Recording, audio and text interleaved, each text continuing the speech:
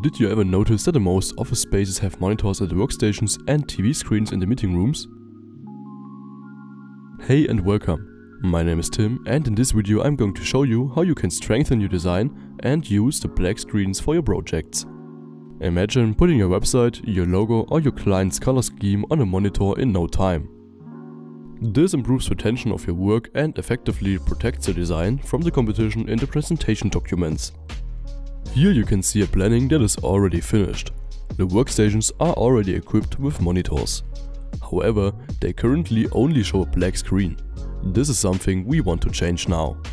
To display an image on our monitor, I first switch to our website and take a screenshot. This is very easy with the familiar Windows tool. I then save the image to the clipboard by clicking on copy. And back in pCon.planner I start by hiding all objects except for the monitor. This helps me when inserting the image so that it does not accidentally end up as a texture on the wall. Now I can simply use Ctrl V to place the image in the planning area. You can position it in the perspective view directly at the top corner of the monitor. In case the image is too large on the sides, you can click on it and adjust it to the monitor surface using the scale and crop commands. Before you unhide the other objects, it's important to group the inserted image and the monitor. To do this, select the two objects and click on the Group button in the Edit tab. I will now show you an effective way to replace the existing monitors with the new monitor including the screenshot. Select all monitors to be replaced in your planning. Then go to the Edit tab and select the Replace command. Click on the monitor that already has a screenshot. All other selected monitors are now replaced with just one click. As an alternative to the first method, I will now show you another way of displaying images on your screens. To do this, select the monitor and open the material editor from the menu bar on the right. You can choose selected objects using the filter at the top right.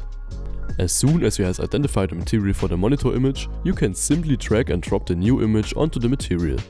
In this case, the image should first be saved locally on the computer. By activating the Edit Material function in the Edit tab, you can now adjust the texture on the monitor. This allows you to scale and position it perfectly. In this way, the texture is transferred directly to our monitors with the same texture. You don't have to use the Replace tool. Now you can continue as usual, set cameras and create the presentation documents for your project. The images on the monitors are also included when sharing a 3D model via QR code. Take the opportunity to effectively use empty spaces in your planning as advertising space. If the video has helped you, please leave us a like and write us a comment if you have any questions. Also check out the video on 3D logos to learn how you can integrate your own logo into your projects. Thanks for your attention and see you next time.